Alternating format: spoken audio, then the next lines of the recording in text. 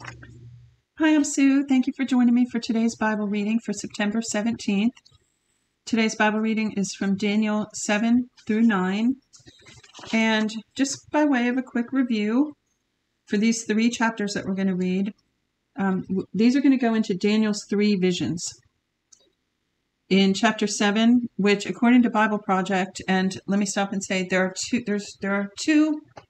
a lot of links, but there's two links in the description of this video for an introductory overview of Daniel. So I suggest you get them and listen to them. But one of them is Bible Project. And according to Bible Project, this chapter 7 pairs with chapter 2. Because in chapter 2, Nebuchadnezzar had a dream, and now here we have Daniel's first dream. And in this dream, he doesn't know how to interpret that, which is interesting because he already interpreted for the king. But now he has to have an angel come and explain to him the meaning of his dreams, which are future prophecies. So in chapter 7, we have 4 beasts that show up, and they represent arrogant empires. This is all according to a little blurb that I got off of Bible Project's overview. And one of those 4 beasts is a super beast, and it also talks about God's throne being established. Now, Bible Project made an interesting kind of little outline of this book of Daniel, where there's the 2 visions, from 2 visions in that you have the king has visions and then Daniel has visions. Now, Daniel has more than one, but the 2, I should have said the 2 people that had the visions. And then you have 3 trials. You have, when they were taken captive from Babylon, then you have the fiery furnace, and then you have the lion's den. And then you have 2 kings that were severely dealt with. And we saw that yesterday with Nebuchadnezzar and Belshazzar being judged by God because of their arrogance. And I should say being humbled by God because of their arrogance. So chapter 7, again, we're going to see Daniel's first dream. Chapter 8 is Daniel's second vision. And in this one, we're going to see a ram and a goat. The ram representing Medo-Persia and the goat representing the Greek Empire. And this goat has horns, one of which becomes an evil, stands out, representing an evil king of chapter 7, that super beast that I just talked about in chapter 7. And chapter 9 is Daniel's prayer. So what he did was, or what he's going to do when we read it in a minute, he references the scroll of Jeremiah, which is interesting because Jeremiah is a contemporary of his. And I think Jeremiah was younger than him. And I've said this before, but during this time, roughly during this time, during the exile, you had Daniel up in the administrative offices of Babylon. You had Ezekiel prophesying to the people. I always picture him kind of like a tent city. They were exiles. They were slaves. And Ezekiel, who was supposed to be a priest, never got to be a priest, but then got called as a prophet from God to the people and prophesied to those exiles and to comfort them and edify and exhort them. And then you had Jeremiah, who stayed back and was prophesying there in Judah and Jerusalem. So it's interesting that Daniel in this chapter 9 we're going to read references Jeremiah's scroll and get some juicy information out of that, which I'm not going to tell you. And that's it. And then we're going to get into the last section tomorrow, which is Daniel's third vision. And as always, the message of hope, which is in every single one of the major prophets. There's always that ray of hope, right? Okay, so let's get busy reading here. Daniel 7:1, Daniel's vision of the 4 beasts. And I hope that little overview helps give you a framework for reading because it really helps me a lot. I like to have an overview of anything. When I'm traveling, I like to see the map, and know where we're going. So it just suits my way of thinking. Daniel 7, verse 1. In the first year of Belshazzar, king of Babylon, Daniel had a dream and visions of his head. This is that awkward wording again of the World English Bible. Daniel had a dream and visions of his head on his bed. Then he wrote the dream and told the sum of the matters. Daniel spoke and said, I saw in my vision by night, and behold, the 4 winds of the sky broke out on the great sea. 4 great animals came up from the sea, different from one another. The first was like a lion and had eagle's wings. I watched it until its wings were plucked, and it was lifted up from the earth, and made to stand on 2 feet as a man. A man's heart was given to it. Behold, there was another animal, a second like a bear. It was raised up on one side, and 3 ribs were in its mouth between its teeth. They said this to it, Arise, devour much flesh. After this I saw, and behold, another like a leopard, which had on its back 4 wings of a bird. The animal also had 4 heads, and dominion was given to it. After this I saw the night visions, and behold, there was a 4th animal, awesome and powerful, and exceedingly strong. It had great iron teeth. It devoured and broke in pieces, and stamped the residue with its feet. It was different from all the animals that were before it. It had 10 horns. I considered the horns, and behold, there came up among them another horn, a little one, before which 3 of the first horns were plucked up by the roots. And behold, in this horn were eyes like the eyes of a man, and a mouth speaking great things. The Ancient of Days and the Son of Man. Verse 9. I watched until thrones were placed, and one who was Ancient of Days sat. His clothing was white as snow, and the hair of his head like pure wool. His throne was fiery flames, and its wheels burning fire. A fiery stream issued and came out from before him. Thousands of thousands ministered to him. 10,000 times 10,000 stood before him. The judgment was set. The books were open. I watched at that time because of the voice of the great words which the horn spoke. I watched even until the animal was slain and its body destroyed, and it was given to be burned with fire. As for the rest of the animals, their dominion was taken away, yet their lives were prolonged for a season and a time. I saw in the night visions, and behold, there came with the clouds of the sky one like the Son of Man. And he came even to the Ancient of Days, and they brought him near before him. Dominion was given him, and glory, and a kingdom, that all the peoples, nations, and languages should serve him. His dominion is an everlasting dominion which will not pass away, and his kingdom one which will not be destroyed. As for me, Daniel, my spirit was grieved within my body, and the visions of my head troubled me. I came near to one of those who stood by, and asked him the truth concerning this. So he told me, and made me know the interpretation of the things. These great animals, which are 4 kings, who will arise out of the earth. But the saints of the Most High will receive the kingdom, and possess the kingdom forever, even forever and ever. Praise God.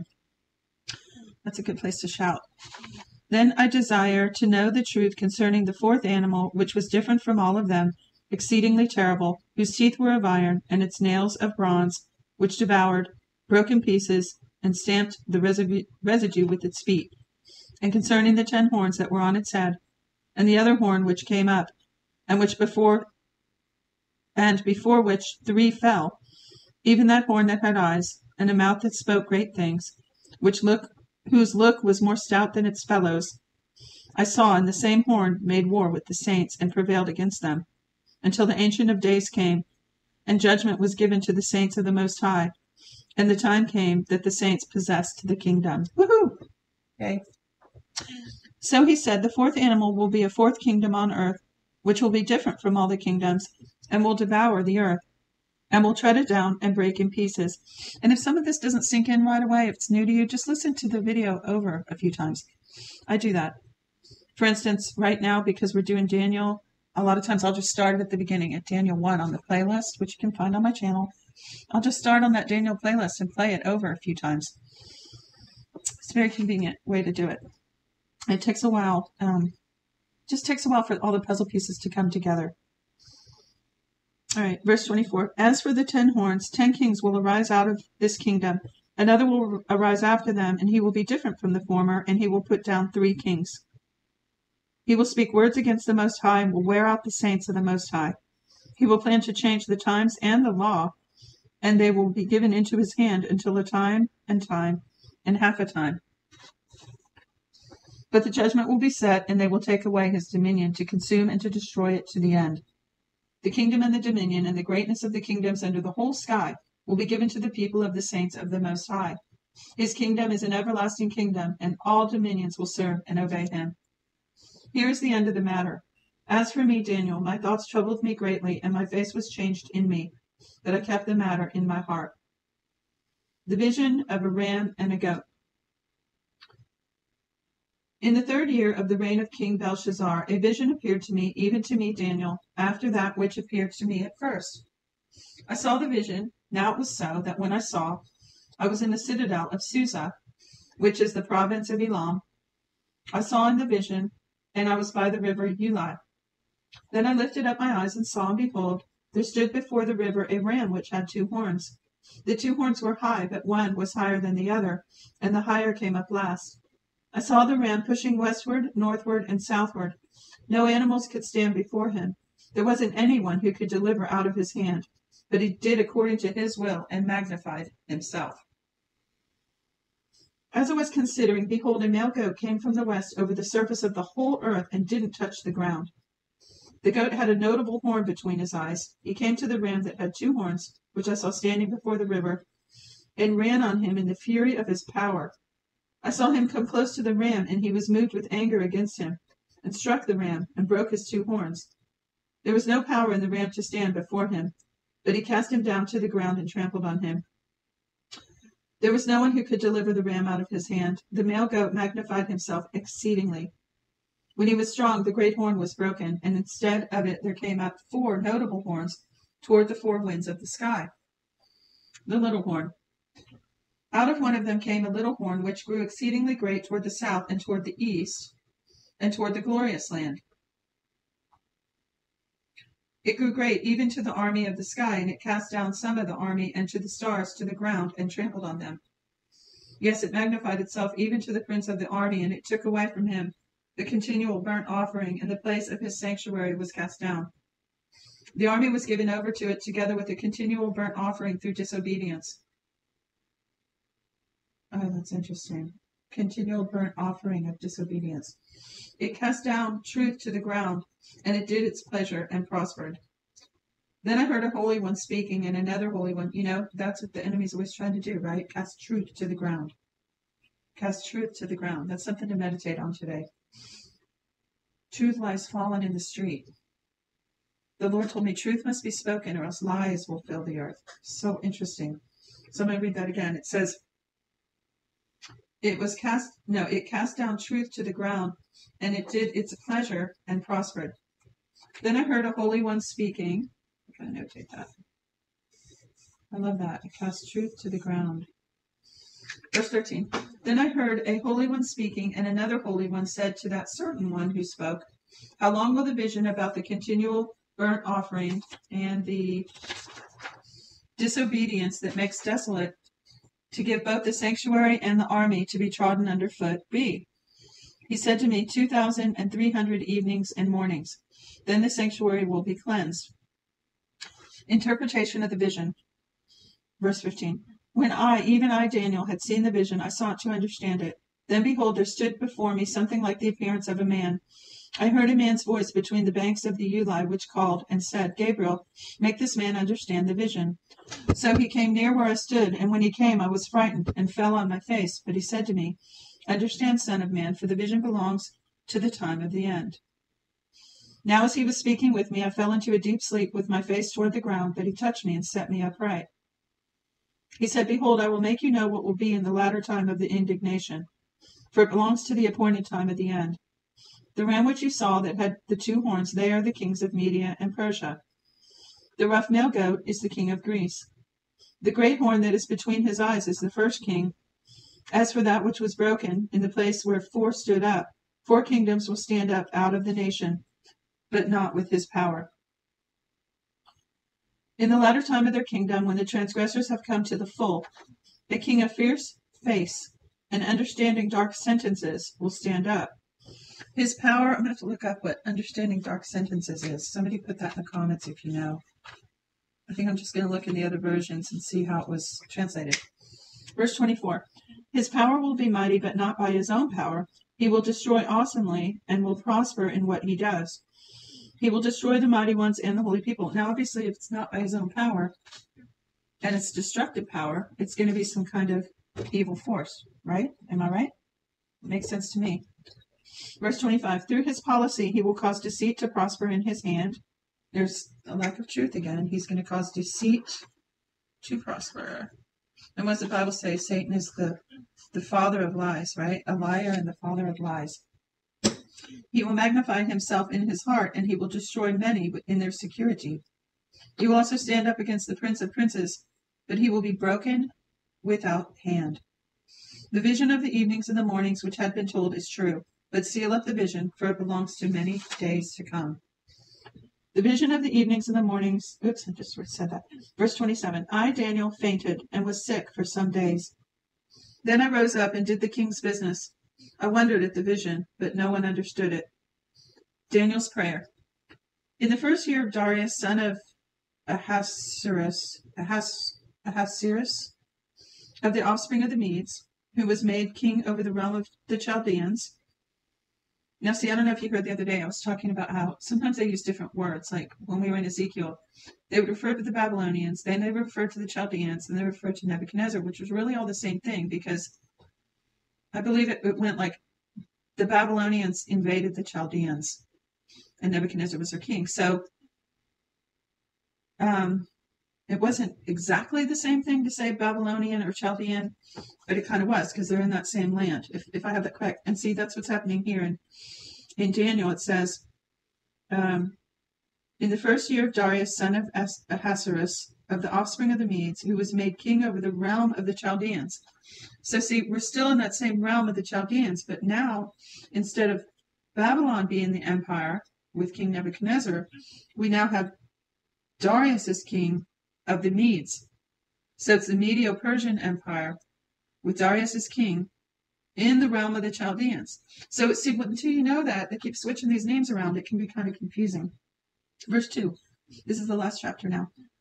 In the first year of his reign, I, Daniel, understood by the books the number of the years about which Yahweh's word came to Jeremiah the prophet for the accomplishing of the desolations of Jerusalem. So now he's going to understand how long they're going to be in exile now. Because you can imagine that, for one thing, the prophets were telling them Jerusalem was going to be invaded, and they really didn't believe them. I'm sure they told themselves, that'll never happen here. It's Jerusalem. God's temple's here. He saved us from the Red Sea, from Egypt, and this is our great God. And he built the temple, and it's never going to be destroyed.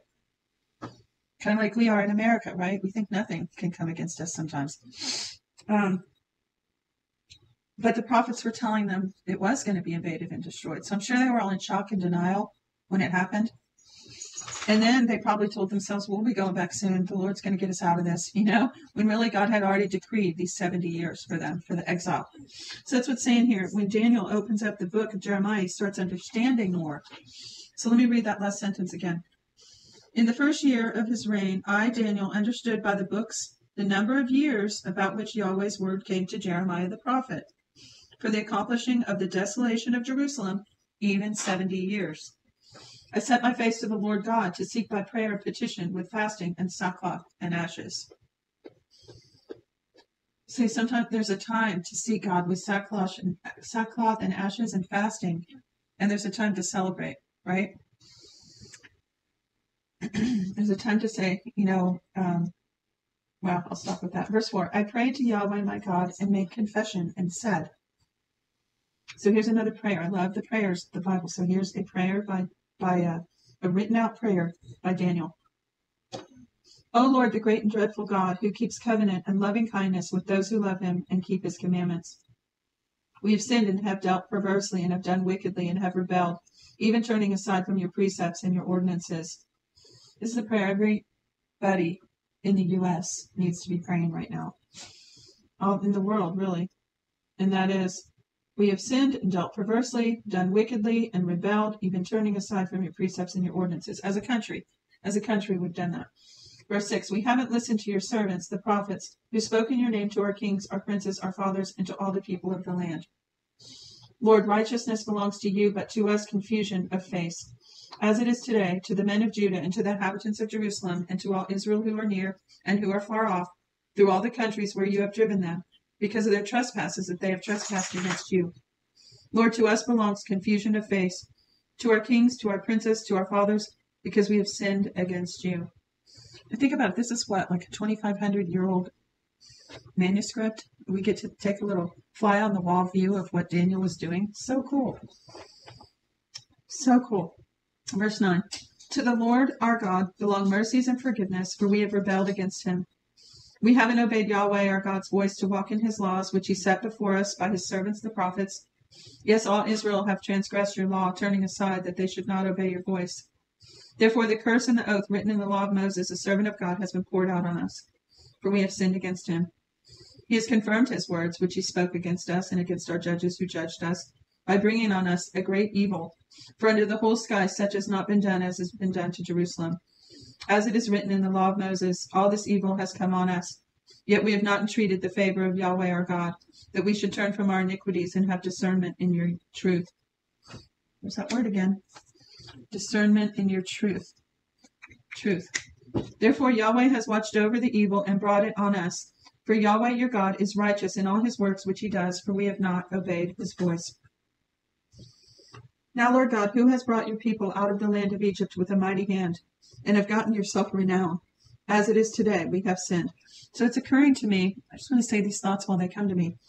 It's occurring to me that, Israel was a city on a hill, right? So everybody watched them, and so many times they displayed God's magnificent power so that everyone knew their God was God.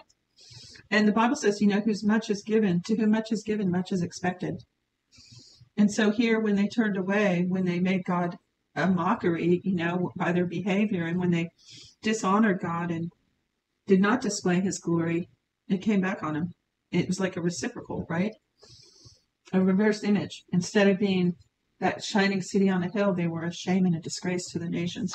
But even in that, people could see God's hand moving in it. And they said things like, look what God has done with his people. Look what the God of the Hebrews has done with his people. So interesting. Where did I leave off? Now, Lord our God, who has brought your people out of the land of Egypt with a mighty hand and have gotten yourself renown as it is today, we have sinned.